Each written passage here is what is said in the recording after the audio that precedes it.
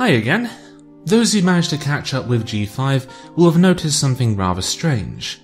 While Equestria exhibited a wide array of different species throughout Generation 4, including everything from chimeras to hydras and even the mighty roc mythology, G5 has very little of this variety. Most current hybrid species are relatively small, exhibiting a Pegasus-like pair of wings or a unicorn horn. Indeed, even a lot of the pony tribes outside of the main forms, such as the crystal ponies, Kirin, and yes, even the bat ponies, are seemingly absent. There are apparent exceptions to this. The early concept art for G5 includes sea monsters, and the Make Your Mark series has introduced dragons, implying there might still be a variety of hybrid lifeforms outside of Equestria. But inside there has quite clearly been a massive change in the ecology of the land. The disappearance of so many animals in a relatively short period of time can only mean one of two alternatives. A. Mass relocation of such lifeforms to distinct and secure regions, or B. A mass extinction event affecting only Equestria. As of now, with insufficient evidence for either. However, for this video we're going to focus on the latter explanation.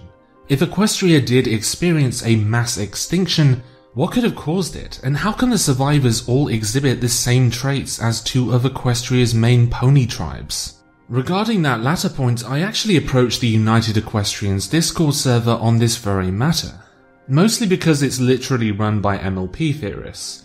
So far we've managed to iron out at least 3 theories.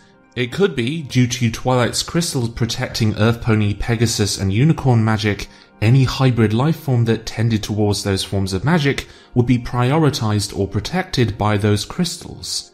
This would explain why such creatures were more likely to survive during the event. Other theories include the possibility that different tribes protected whatever species most closely aligned with them physically, or maybe some of them were pets that escaped after the extinction and survived in the aftermath. Said theories would certainly explain why the hybrid species that survived all had either wings or a horn. But what actually caused the extinction in the first place? So far I've narrowed it down to 5 possibilities. High on that list, it's possible the blocking of Equestria's magic had far more catastrophic effects than previously expected, especially since many hybrid animals rely on magic in order to retain their form.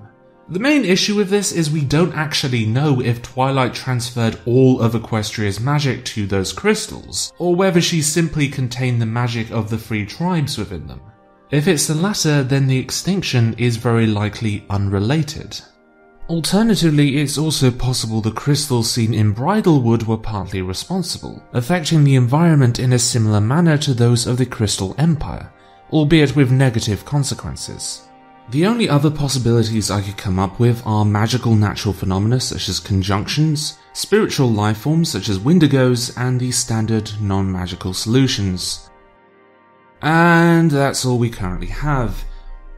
A big thank you to the folks of the United Equestrians Discord server for their feedback and suggestions. Also, it seems other people in that server might be just as interested in that topic, so expect further videos from them in the near future, which I will be linking in the comments section.